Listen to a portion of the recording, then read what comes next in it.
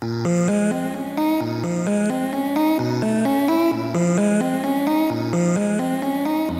y'all, it's Akilah. Today I'm gonna be sharing with you guys these really simple DIY head wrap styles, my go-to styles just with things I already have around.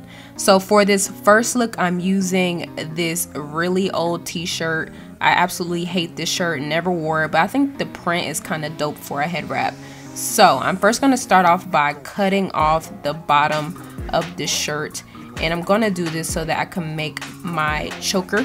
I'm just going to continue cutting that until I have a piece of fabric that is long enough to fit around my neck.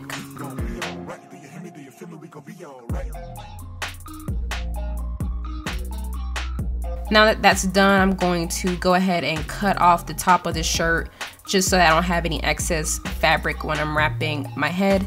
Now, a lot of you guys ask me about this. This is a pashmina scarf, and I just use this to put on top of my head to give me some volume. But I'm just going to put that on my head and then start wrapping the t-shirt around it.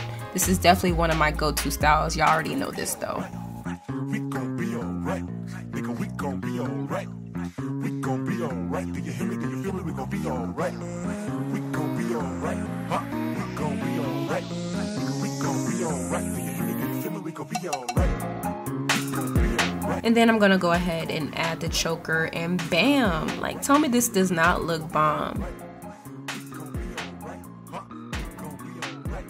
But anyways, on to look number 2. For this look, I'm going to be using a pair of pants. I've had these for quite a while. I got these from Forever 21, and it's a little too cold to wear them now, so I figured, you know, why not just throw them on my head, you know? This time around, I'm using a smaller scarf to give me some volume so that the pant legs can fit around it. But I'm simply just going to wrap the pant legs around it to give me my signature top knot look.